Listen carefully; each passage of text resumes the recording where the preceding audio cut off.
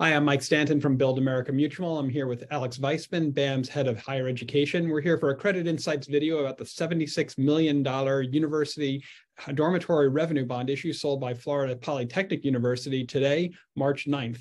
The bonds will be rated AA with a stable outlook because they are insured by Build America Mutual and carry an underlying rating of BBB-. Alex, thanks for taking some time to talk about the transaction. Happy to be here, Mike. So this is a relatively rare situation in higher ed where we're talking about a pretty new university. What can you tell us about the university itself as a starting point?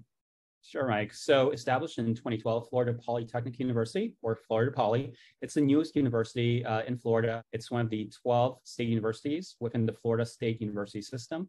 Now, as a point of distinction, it is the only state university exclusively dedicated to STEM education, or coursework that focuses on science, technology, engineering, and mathematics. It welcomed its first class in fall of 2014 with about 550 students, and it has since grown to approximately 1,600 students.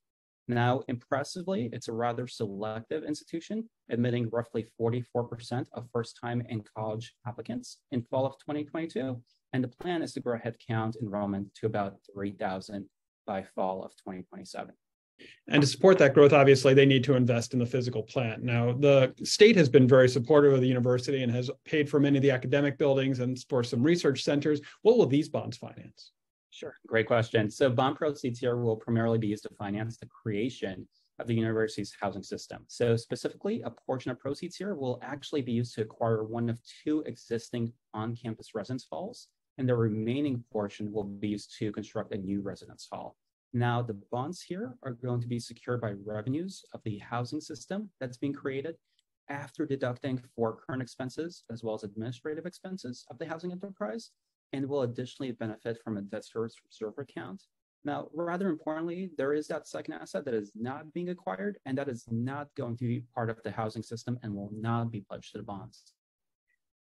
And so Residence Hall 1, which is the facility that's not being acquired, is going to be the smallest of the three facilities once the construction plan is done. My understanding is Residence Hall 2 has about 539 beds and is fully occupied. Residence Hall 3 will have about 430 beds. Why do they need the capacity? Sure, Mike, great question. So an important part of the rationale for adding the additional beds is to facilitate the university's enrollment growth strategy.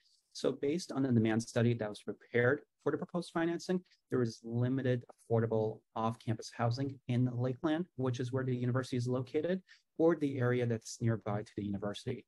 So consequently, more than 50% of students currently living off campus have to commute more than 20 minutes to get to campus. So part of the calculus here is to really help address these student housing dynamics, especially in light of the university's enrollment growth plans and strong demand for the existing on-campus housing. So that's a great growth story. In the long term, what are your concerns? What risks did you take a look at when you underwrote the transaction? Sure, Mike. So, as BAM went through its due diligence process, it was very comprehensive. A number of risks were identified, not least of which is the fact that this is a relatively new institution, coupled with the fact that it's a fairly small institution as well. Moreover, if the university's growth plans don't materialize, the repayment stream here, which is again that housing enterprise that's being created, may face some pressure. Now, I would say that ultimately, after doing a deep dive into the credit, after really getting to understand sort of what the university is, how it got there, where it's going, what the strategy is underpinning all of that, we're able to get comfortable with these and other risks. And actually, BAM's credit committee unanimously ended up approving this transaction for BAM bond insurance. Well, thanks again for your time today, Alex, to talk about this transaction. A BAM credit profile is available about this transaction on our website for more information. And you can also email us at creditinsights@buildamerica.com. Have a great day. You as well, Mike.